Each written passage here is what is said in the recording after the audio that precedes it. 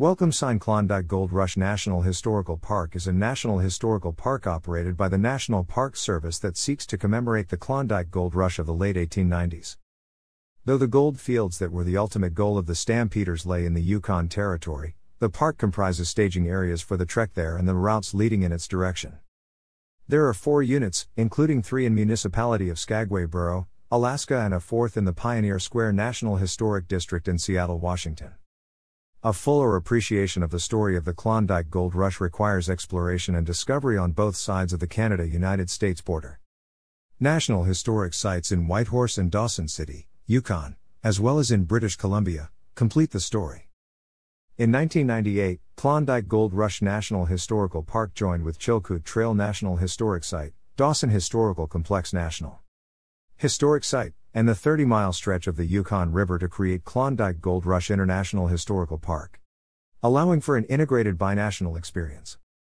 NPS and other buildings in the Skagway Historic District. The Old Depot now functions as the NPS Visitors Center. Visitors on a ranger-guided tour of Jeff Smith's Parlor Museum opened in April 2016. Younger visitors can earn their Junior Ranger badge at the restored Pantheon. The Skagway unit includes much of the historic downtown, such as buildings owned and restored by NPS and others, some leased even today for ordinary commercial purposes to recreate the city's bustling activity. The Visitor Center in Skagway is located in Railroad Depot Building at 2nd and Broadway, and is a good place to begin tours either led by a ranger or self-guided. Junior Rangers can plan their activities further and earn their badges further up Broadway at the Pantheon Saloon. The park includes as one of its units the White Pass Trail. White Pass is a mountain pass that leads from Skagway to the headwaters of the Yukon River in British Columbia. The trail was one of the 2 main routes used by prospectors to get from Skagway over the Boundary Range on their way to the gold fields in the Yukon. The White Pass and Yukon Route Railway, completed in 1900, used White Pass to bring prospectors from Skagway to Whitehorse, Yukon.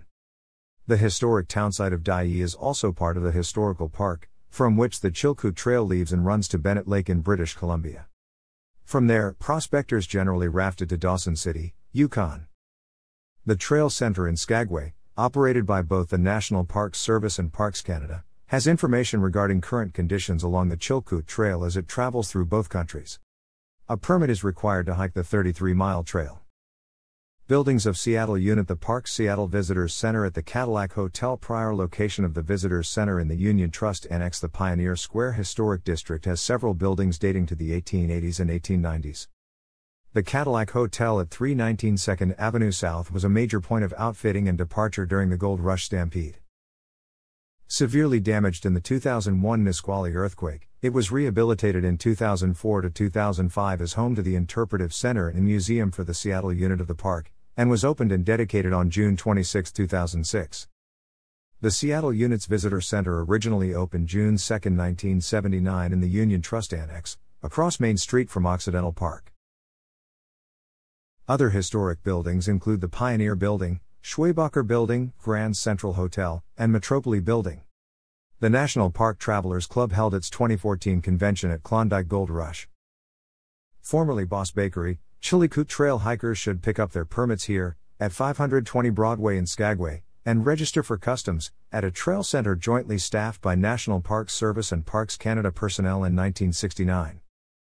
The United States and Canadian governments jointly declared their intention to make Chilkoot Trail a component of a Klondike Gold Rush International Historic Park.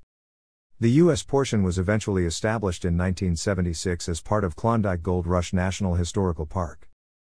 The Canadian portion of the trail became Chilkoot Trail National Historic Site, one of several sites in the national park system associated with the Klondike.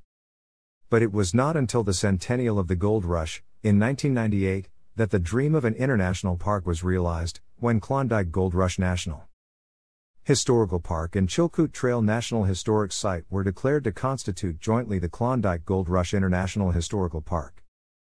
Their previous legal names were retained, while the new name reflected cooperative management between the 2 park services, and the formalization of relations which had in fact been going on for years.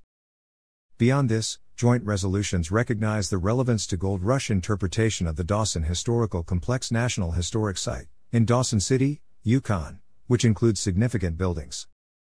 Parks Canada identifies Dawson City as a unit of the International Park, as well as the 30-mile section of the Yukon River, a national heritage river from Lake LeBerge to the Teslin River. The river has been recognized by both countries as part of their joint interpretative efforts. Beyond the formal International Historical Park are national historic sites in Yukon concerned with the Gold Rush. Thanks for watching.